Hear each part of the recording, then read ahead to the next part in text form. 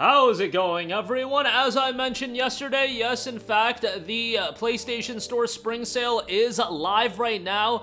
This is gonna be a big one, as this sale is live until April the 24th, so it is a 4-week-long sale, and I don't know if they're gonna be cycling in new deals. Let's actually find that out right now, and I could probably tell. Yes, okay, so there are deals that are live until April the 11th. Generally speaking, when they do sales like this, when deals cycle in and out, it's a 2-week period that all of these are gonna last. Some of them might last the entire 4 weeks. It really varies game to game. Just go into the page and it should tell you when the deals are ending. I feel like Sony doesn't do a very good job in promoting that aspect. And as I'm recording this video, it looks like all of the deals are not yet live. It looks like some of the deals are going live, so bear with me, but the games are listed. I'm recording this video 12:30 Eastern time, so it is a little early, but nonetheless, I do already see some notable deals at the top. Let's get rid of the DLC, though. You guys know I'm not about talking about the DLC, so let's filter this real quickly. Now, before we get into this video, I just want to ask you guys, please like this video and do leave a comment with your thoughts. It really does help out the channel a lot, and it is much appreciated. We got north of 1,200 deals when I filter it by full games, game bundles, and premium edition. So, right off the top, see Dead Space Remake, 60% off for $28. Now, the thing is, this is now available on EA Access. To me, this is probably like the selling point as far as the vault catalog of EA Access. Star Wars Jedi Survivor is not there yet, but Dead Space Remake as well as Wild Hearts are both in EA Access. So those are both pretty sizable games, all things considered. And I would definitely consider signing up for that if you just want to play it and, you know, you don't care about owning the game, whatever the deal is. But Dead Space Remake was awesome, just unfortunate it had to be released like just a couple months before the RE4 remake.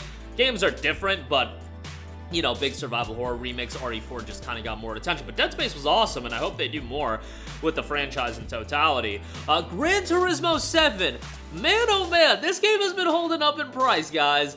This game came out back in March of 2022, and GT7 is 43% off for the PS5 version, $39.89 still. I don't know why this is so expensive. I guess it's a sense that, you know, if you want to play Gran Turismo, you'll pay the money and play Gran Turismo. That's what I assume it is. At some point, they gotta be thinking about adding this to Plus Extra. Maybe they won't.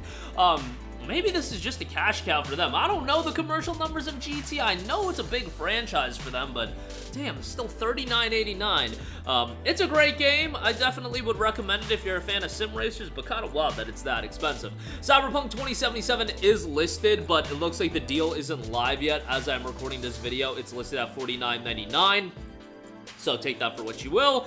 Cyberpunk 2077 is great now. I would highly recommend it. Ghost of Tsushima Director's Cut, 58% off for $29.39. You guys know how I feel about that game. I think that game is absolutely tremendous. Can't wait for it to drop on PC as well. I think the PC audience is certainly going to gravitate towards that game, and it's an awesome game. I'll say right off the top, you know, I push back on some of the people saying that Jin isn't a great main character. What I'll say is he's a fantastic main character, and honestly, one of the best developed main characters that a PlayStation title has ever had. I would go that far. That's how strongly I push back on the notion that Jin isn't a compelling character. I think if you think that Jin isn't a compelling character, you didn't play the entirety of this game, because I can certainly understand if you don't think he's a compelling character within the first couple of hours of the game, but by the end, man, his character arc is so fantastic. But I've been down that rabbit hole quite a few times. Let's just move on. Wild Hearts is $28 as well. Witcher 3 Wild Hunt Complete Edition is $15. That's obviously a great price for Witcher 3 and the DLC. We're not back to that $9.99 price point that the game was at for so long prior to the PS5 version coming out, but like, bro, $15 for Witcher 3 is still Highway Robbery, one of the greatest games of all time in my opinion. And yeah, just a tremendous game. PS5 upgrade is pretty good, to say the least, so definitely worthwhile to check that out. Ratchet & Clank Rift Apart is on sale. The base game, again, the price isn't updated on my page right now, but the deluxe edition is $40. It is on Plus Extra. Like, I loved Ratchet Rift Apart. Honestly, from the Insomniac leak, like, as devastating as that leak was, outside of like the leak happening and it just being a disastrous situation, probably like the release timeline of when we're gonna get a new Ratchet game, tentatively right now, that was the most depressing thing imaginable. Like, Ratchet is a franchise, and I get it, these Marvel games are a cash cow, and Insomniac, you know, if you look at the sales numbers of a Ratchet Rift Apart, and then you look at the sales numbers of even Miles Morales, not even a new Spider-Man game, just a, you know, bridge the gap kind of standalone expansion, I understand why they keep doing the Marvel titles. It's gonna be, you know, what is the bigger return on the investment, even if you gotta pay crazy Marvel licensing fees, but, yeah, Ratchet just being done dirty, man. It's a franchise I grew up with, and it's just sad we're probably not gonna get another game till, like, 2029 at the very least. Can we get a Ratchet Future Collection?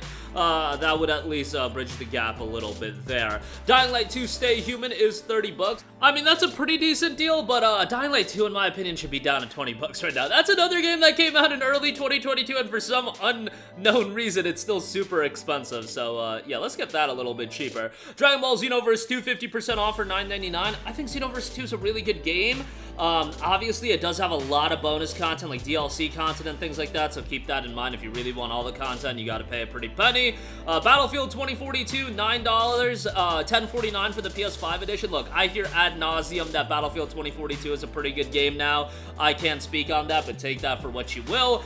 Dragon Ball FighterZ is on sale, Like a Dragon Ishin. These are all deals that if I'm not saying the price point, it's not updated on my end. They're just listed as part of this sale, so hopefully by the time you guys are watching this video, those price points have been updated. But Like a Dragon Ishin, if that's down to, let's say, $24, like 60% off, that's a decent buy. Anything over that, I would say, probably a skip. A Plague Tale bundle, Plague Tale Innocence, and a Plague Tale Requiem. I mean, those games are tremendous. Demon Souls, Elder Scrolls V Skyrim Special Edition, that's $9.99 for the 2 people that don't own it. Assassin's Creed Odyssey is $12.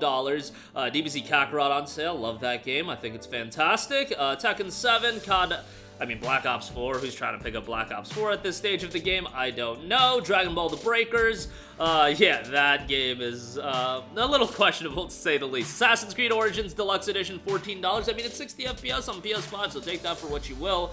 Dying Light Definitive Edition, I'm gonna guess that's gonna be down to $9.99, and if it's down to $9.99, that's a phenomenal price point. A Way Out, $6. If you got a friend to play with, A Way Out is awesome, and you can invite a friend to play that game with you for free, so definitely worthwhile to check that out. Naruto to Boruto Shinobi Striker, $9.99 on that. Returnal, I imagine that's still gonna be kind of pricey. Returnal's another one of those games that has held up in price, but it is on Plus Extra, so you can play it that way if you do want.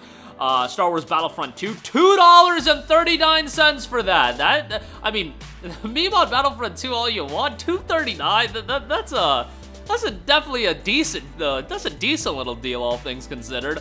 Back 4 Blood Ultimate Edition, $9.99.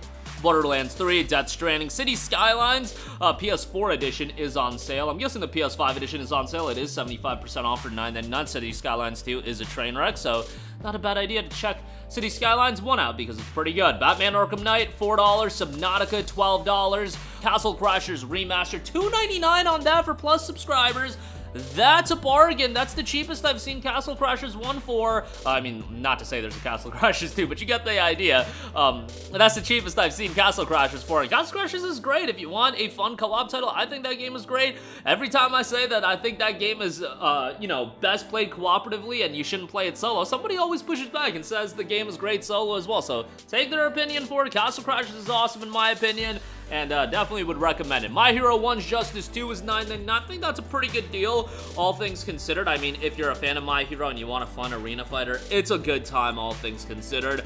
Outlast 2, $3. Outlast Trinity, $5.89. AC4 is $9 as well, so that's a decent little pickup. AC Syndicate is $14.99. Not a bad deal there. Hollow Knight, sorry that I'm not giving you guys prices. Again, on my end, it's just not updated or there's a bug going on. I don't know the deal. Risk of Rain 2, $6.24. Remnant from the Ashes is $12. That's the first game. Judgment for PS4 is $10.49. I saw a lot of you guys still rocking your PS4. Like, obviously, I would recommend you, if you do have a PS5, to get the PS5 version of the game, but if you're still rocking your PS4, Judgment's awesome on PS4 as well. It might not, you know, be as refined as the PS5 version, $14 on the PS5 version, by the way, but Judgment's still a damn good game, and I would certainly give it a recommendation, so definitely check that one out.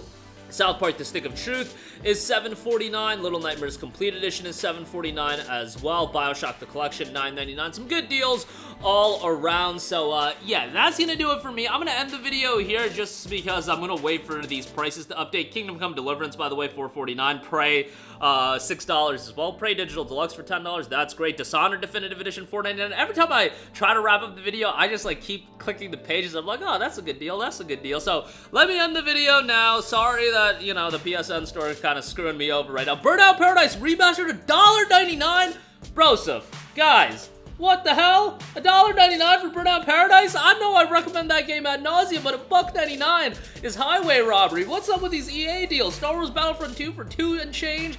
Burnout Paradise Remastered for $1.99? Best deal of the sale that I've seen. As far as right now, Burnout Paradise, $1.99. Definitely recommend that. Alright, let me wrap up this video. Your thoughts down below in the comments section down below. Sound off there. Thank you for watching, and goodbye. Hey guys, we hope you enjoyed the video, and if you did, make sure to hit the subscribe button, and if you're already subscribed, do us a favor and hit the bell icon. This way you'll be notified whenever we post a new video. That's the best way to keep up with all of our uploads, and we usually try to upload 2 videos a day. And with the bell icon hit, you'll be notified whenever we do upload a video. As always, thanks for watching.